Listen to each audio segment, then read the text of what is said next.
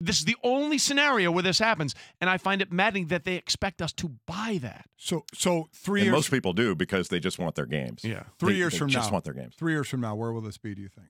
Right where we are now.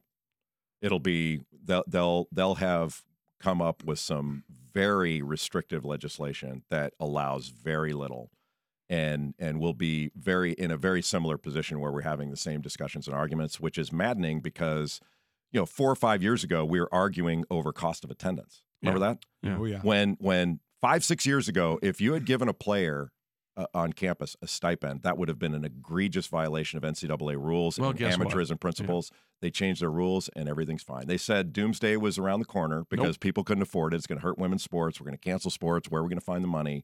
And everybody's done it. And it's fine. It's easy. It's no big deal. And the other thing about this, none of this is actually coming from the schools. Okay, the idea of this whole thing, and that's why the Fair Pay to Play Act is the worst name for that bill in California ever. It's not paying them to play. It's allowing a person on an athletic scholarship to do the same thing that someone on a music scholarship can do, or someone on an academic scholarship to make a little money. Hey, I can make money tutoring you. I can make money and still be on scholarship. That's all this is. And all of this, Trey and Mike, all of these are great discussions to have on each campus. Yes. So each campus should sit and say, what are we about? What do we want to do? What do we want to allow? Just as they do with, I'm sure at Duke, they sat down and said, how much do we feel is appropriate to pay our coaches? Yeah. Like, are we willing to cross into are we willing to pay our basketball coach $8-9 million a year? Like, that's a great discussion to have on your campus. It is not an appropriate discussion for industry-wide policy to say, all right, you this one class of person, you get only this, and that's enough. That's all you get. We don't say that to any other literally, we don't say that to any other person. And that to me is the rub here, and the thing that we really have to wrap our heads around, because it's wrong to run we're not running this like Division III. No. And we are selling these players for literally billions of dollars and paying the coaches millions and building these gigantic facilities. It's professional in every way, and the NCAA has acknowledged, Miles Brand acknowledged that in the early 2000s. Yep. That's when they came up with collegiate model. Right. Collegiate model means... That's just a phrase. They made it up to say, we're professional, but the players are not. And to have everybody go, oh, okay, well, that makes sense. That's a good idea. That's crazy. I have one more question, but you also, in one of your other sound bites, I want you to explain to everybody where the term student-athlete came from. Student-athlete came 30, 40 longer years ago. Walter Byers, who you remember, he was the president when you and I were in school. Mm-hmm. So he and ruled with an iron fist. I mean, it was back when the NCAA was basically run by one man. And he coined the phrase and had everybody use it, student athlete. And it was because the NCAA was fighting workers' compensation claims when players were getting injured.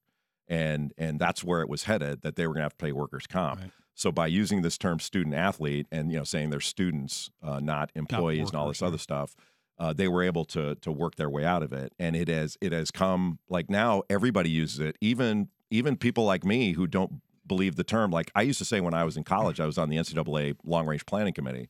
Clearly, we didn't do a very good job.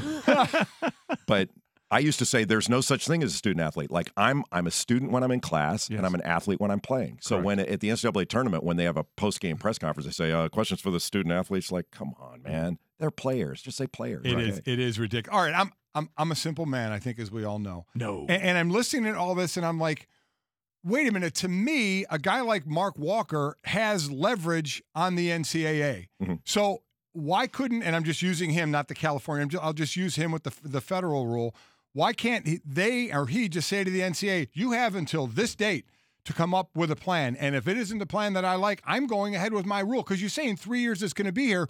Why would a Mark Walker or a state wait that long and give the NCAA that much time? Well, because it's going to take a significant amount of time to get a bill through Congress, through the House of Representatives, through the Senate, and then get it passed into law. I get that, but why not tell the NCAA you have 1 year? 1 year from now, or we're going to continue with this. Well, they are continuing with it, so I think they're pushing it forward. Okay. I mean, there's significant movement, and a lot of. I was on Capitol Hill about 10 days ago to be available to answer questions. I felt like if I get invited to Capitol Hill, I should go. Right. And so I'm not stumping for legislation. I'm not for or against any of it. That's not my area. but I feel like I've got some knowledge here, and I can answer questions. And if you don't like the answer, that's your problem. Exactly. But was up there doing all that, and I was surprised how many representatives and senators are behind this notion. There are a few that are not, right, but there are more that are, and so that's been the biggest surprise. Is so many lawmakers around the country find this really unfair, and they're willing to do this, and that their constituent, like, they don't think it's going to hurt them with their constituents. Last thing here is we're up against the clock. Let's also dispel the other thing that people are freaking out about this. Well, if we do this, the best schools will have a competitive imbalance. If you don't think that's happening already, you don't understand what you're watching. Yeah. The boosters at Alabama paid off Nick Saban's mortgage on his house just because they wanted to. Look at the locker room for the LSU football players. Every single one of those locker rooms, those lockers, is a first-class suite pod that they have because they wanted to. The Clemson facility has a nap room and a putt-putt facility because they wanted to put the money in there. That competitive balance is already there. That is a red herring among all red herrings. Yes, they want to make it seem like the little guy won't be able to compete, like they've been worried about the little guy all this time. And clearly the little guy can compete. Yeah. But you're right. That is a phony argument, and it's just shows kind of the market inefficiencies that all these facilities are being built for two reasons. One is recruiting, and the other is to enhance performance. Correct. That's all it is. Yep. We had these arguments over. Remember, we used to argue over food. Yeah. We argued over how much you could feed a player. Yeah. Bagel and no cream cheese. Right. So their argument used to be, well listen, everybody needs to be malnourished or otherwise it's not fair. And you said, hey, the world, this is going to be the same thing. Doomsday is around the corner. Sports are going to be canceled. We're not going to be able to afford some women's sports and do all this other stuff.